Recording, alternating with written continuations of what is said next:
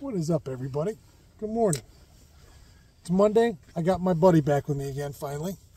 Been a couple weeks since we've been together, but we're back out. That sun's right in the way, isn't it?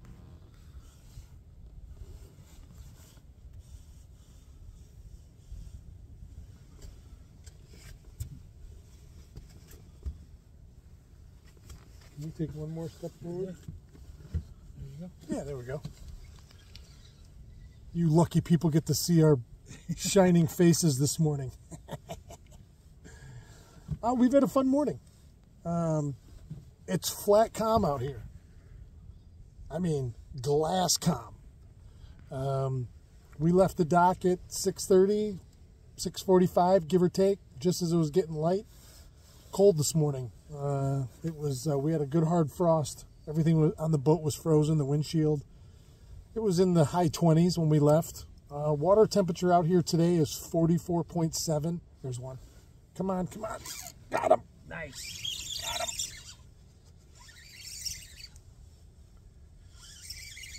him. Another Walter O'Reilly.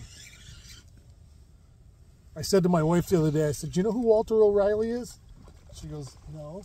Do you know who Walter O'Reilly is? You remember Radar from, did you ever watch MASH when you were younger? I did. Radar's real name was Walter. Not as cool as this Walter, though. Big fish like little fish, as my friend Bernie Haney says all the time. There's the little fish, there's the big fish.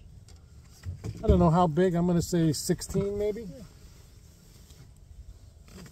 16.5. 16 and a half. That's, I think, my third keeper. You've got two? One? Yeah, two. Right, one short, one keeper. Paul caught a big one that was 21 inches, but something was wrong with it. It was skinny. Sure was. It had a big full-size head on it, but a skinny body. It was dark too. Dark. Yep. Next time in, show everybody what you're fishing too. I've never seen this bait before. Oh no, I switched to a swim bait. Oh, you did? Yeah. Okay. It's on your other rod. Yep. I'll show you guys in a second.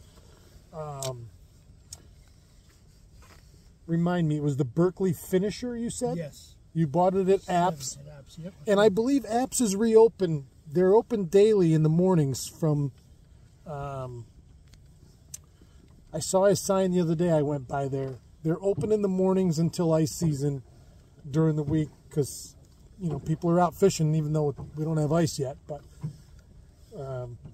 so go see the guys at Apps, and they've got a ton of great jigging spoons, big time. So we caught a couple fish on that. That was the Berkeley Finisher. I did catch one. Did I catch that smallmouth on a blade this morning? I don't remember. So that's that Berkeley Finisher right there. It's a jigging bait. It hangs like this, and I'm assuming it's just kind of doing this across the bottom when he's jigging it. A day like today, he's been jigging pretty slow with it because we're not moving. I mean, 0.2 barely. There's just a little bit of a surface breeze.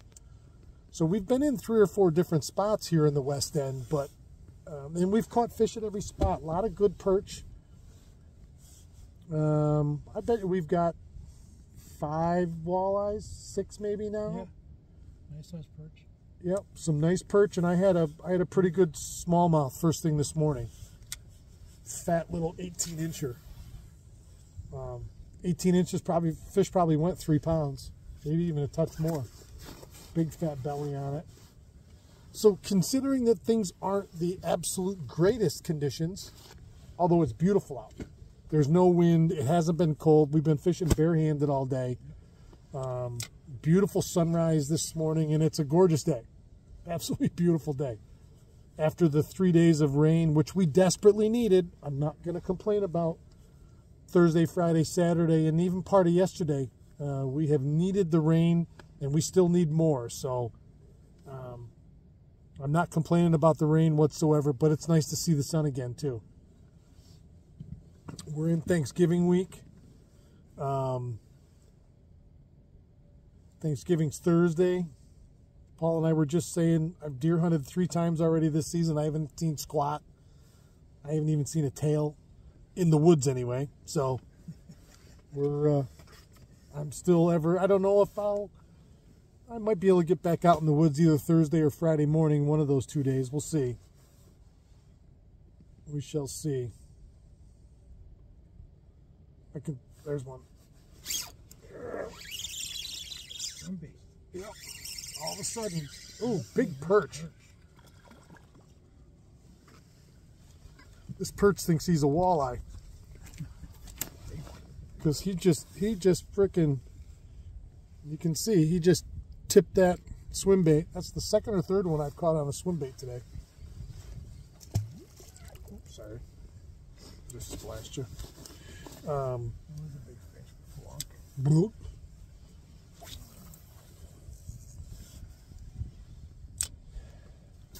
Yeah, suddenly that's the most fish I've caught on one presentation in probably a month for me. Like, I told Paul this morning, I've been catching fish. Every trip out, I've been catching, you know, most of my mornings, we're playing hooky a little bit longer today. It's 9:45 right now. So we're pretty close to being done, and I do have to go to work today, and so do you. Yep.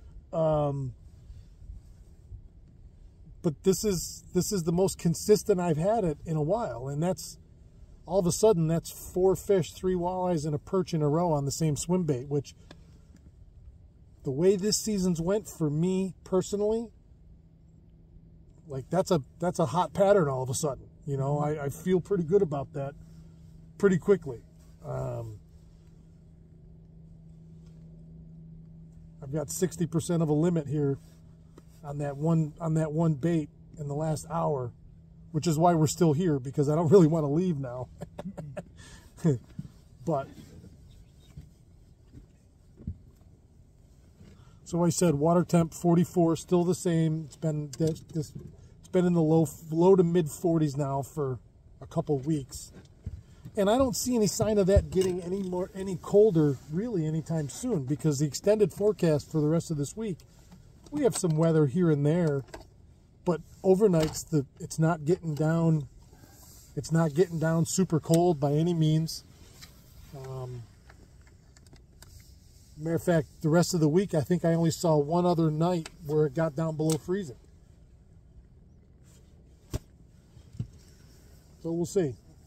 I know some of my friends that I'm friends with in the fishing industry that live out in Wisconsin, Minnesota. I'm seeing pictures they're putting up already with some ice on their lakes, especially the guys way up in northern Minnesota. I haven't seen them on the ice yet, but I know that they're taking some pictures of bodies of water that are iced up, so we'll see.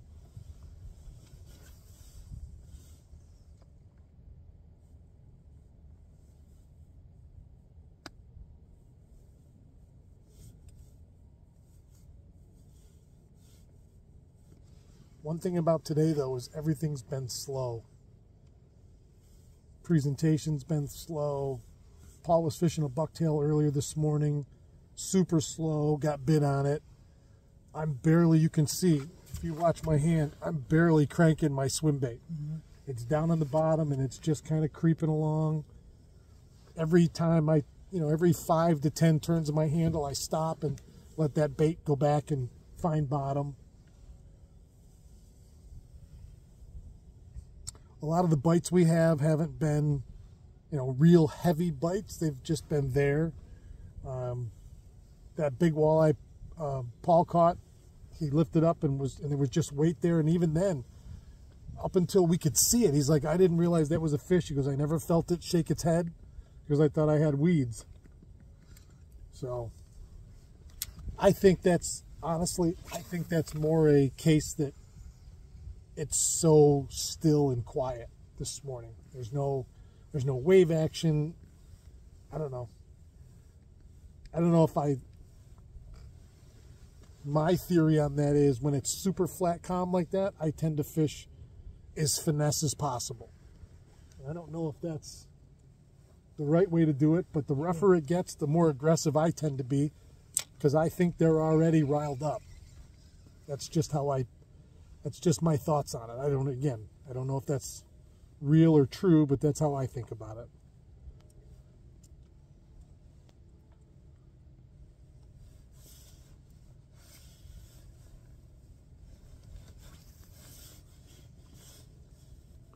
We're probably closing in on last cast, though, finally. We'll do a couple more.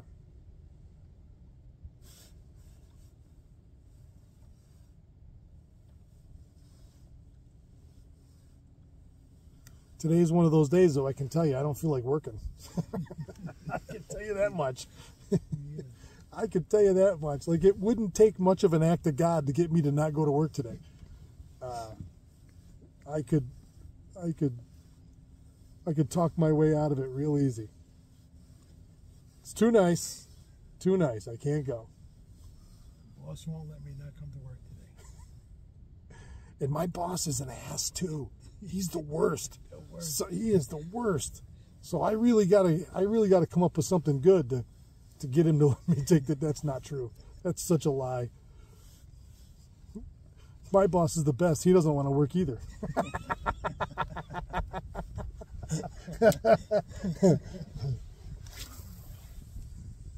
He's just as shifty as I am. Yep. Oh wait, I am him.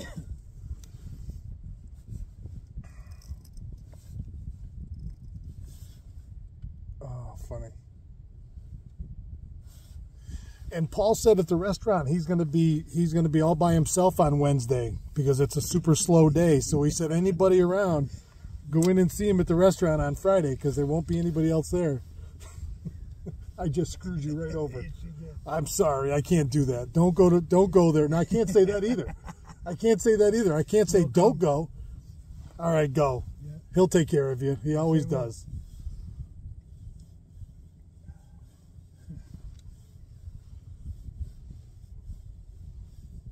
Yeah, you're damned if you do and damned if you don't on that one. It's the story of my life, pretty much. Yeah. I'd like Black Friday to go easy on my buddy, but on the same hand, I'd like him to be swamped so he has no choice but to make tons of money. Whether you want to or not. I know about tons. Tons.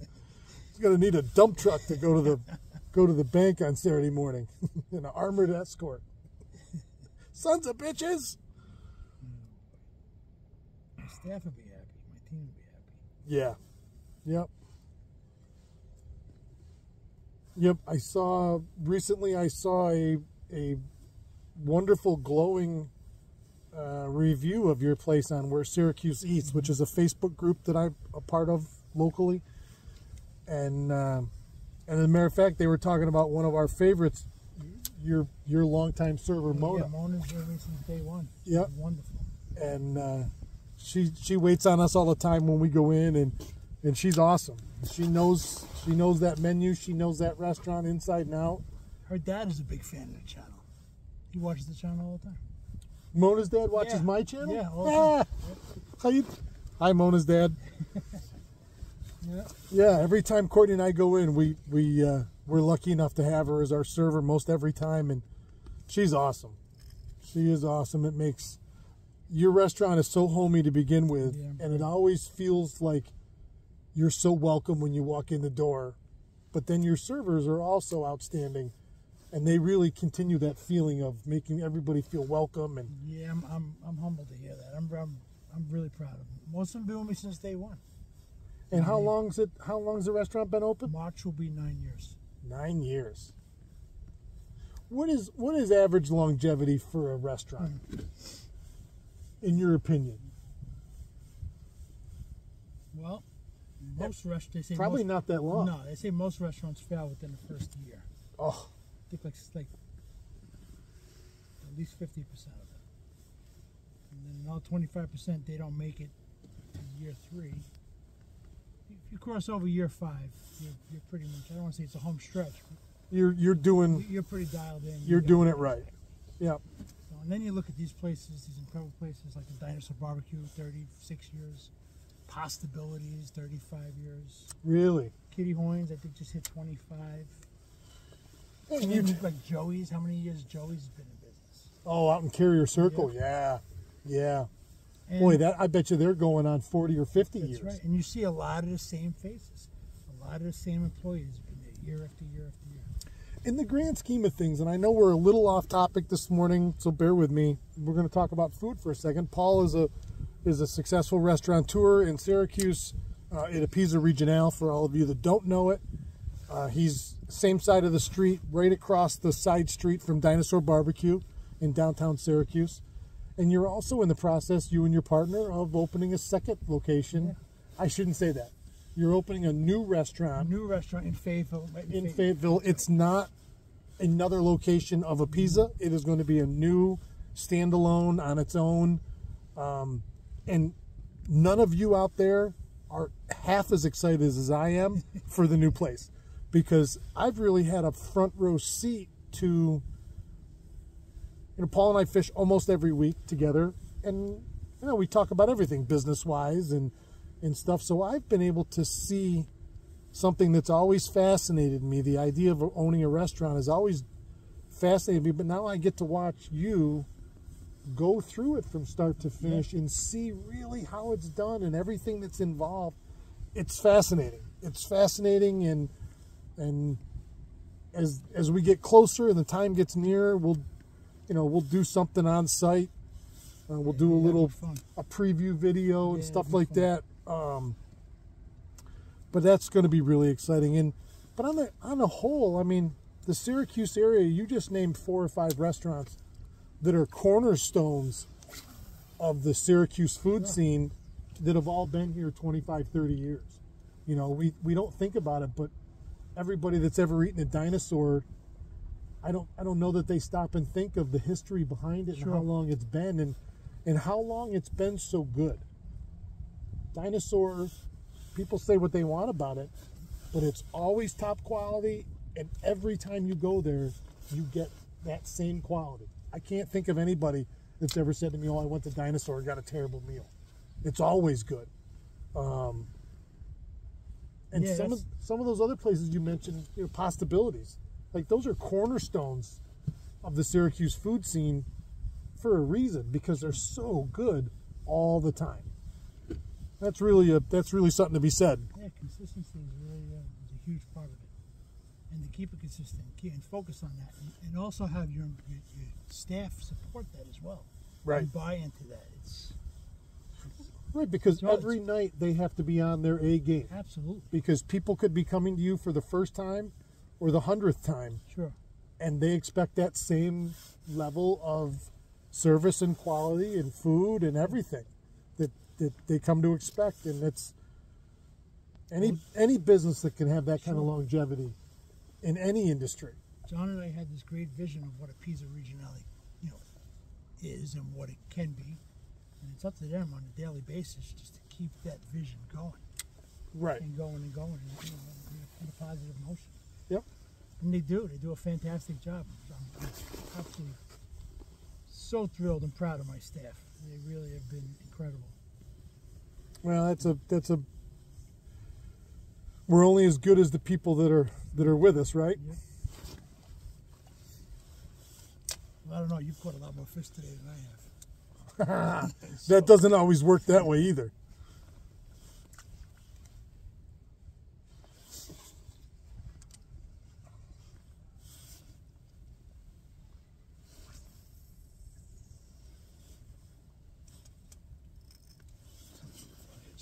I know.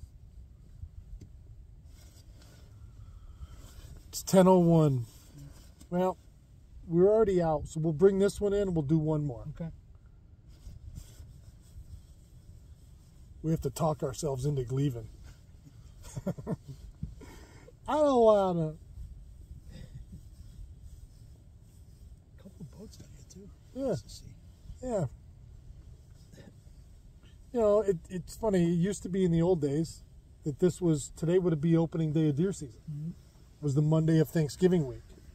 And in the old days, everybody, a lot of guys used to take a year in advance. They'd have their vacation this week. And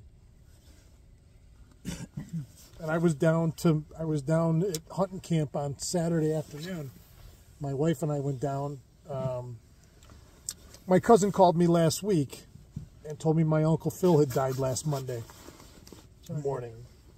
Thank you. And everybody out there, you're going to say thank you and, you know, my condolences and thank you, and that's wonderful. And my Uncle Phil was a huge part of my life, especially when I was younger.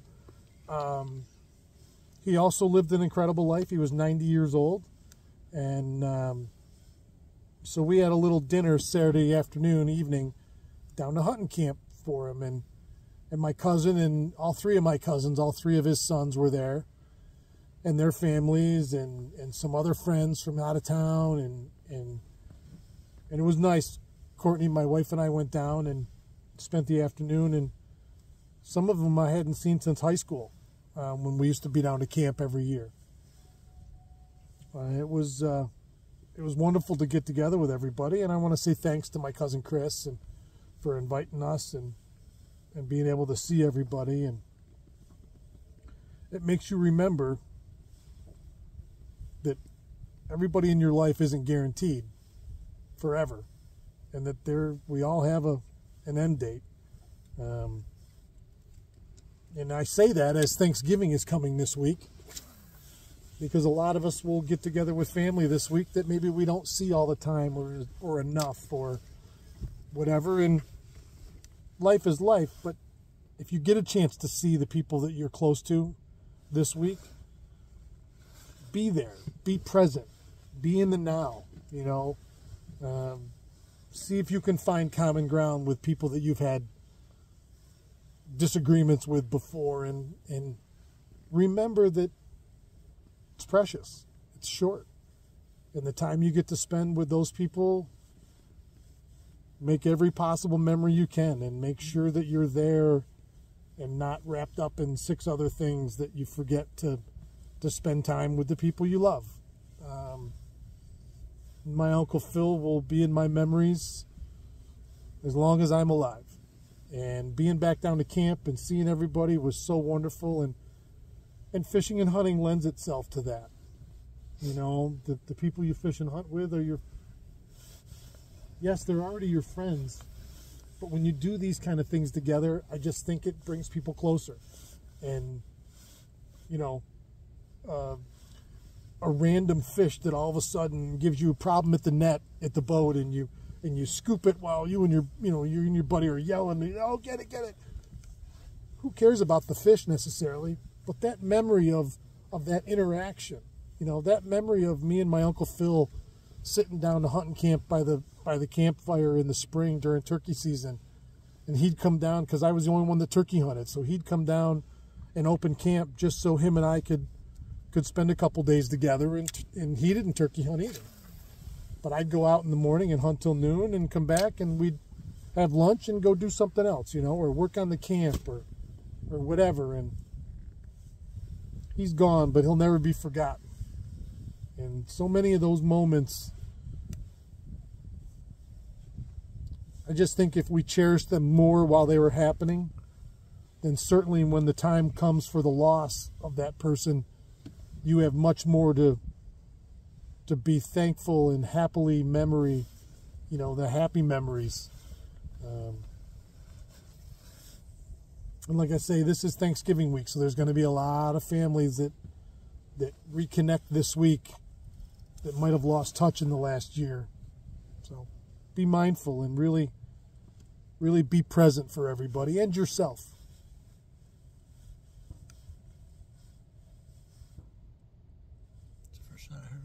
I know. That sounded like it was inland. That might have been a deer hunter. We're right off a 3-mile bay, so you can hear. We just heard a couple shots. First 2 of the morning.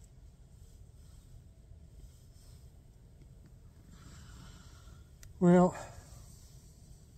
our little flurry seems to have ended, buddy. Mm-hmm.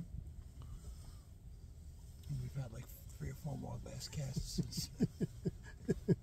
Now for the 17th last cast.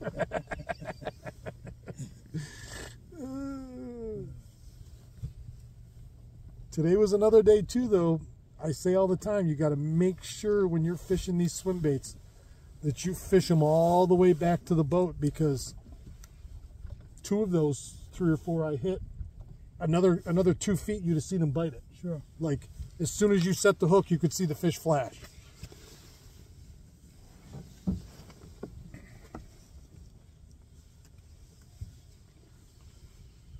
All right, what am I doing here?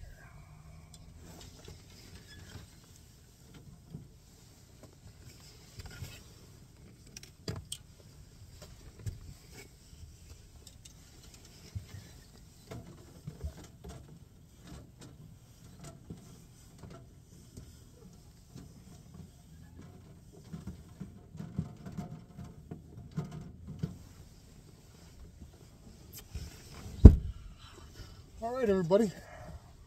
That'll be a wrap for us for Monday. Happy Thanksgiving, everybody. Yeah. I'll see you the rest of the week. Paul won't. Like I say, if you want a great dinner Tuesday, Wednesday, or Friday, and you don't want turkey anymore, a Pisa Regional, go see Paul. He'll come take care of you. All right, everybody. Have a great one. I will see you tomorrow morning. Keep your tip up.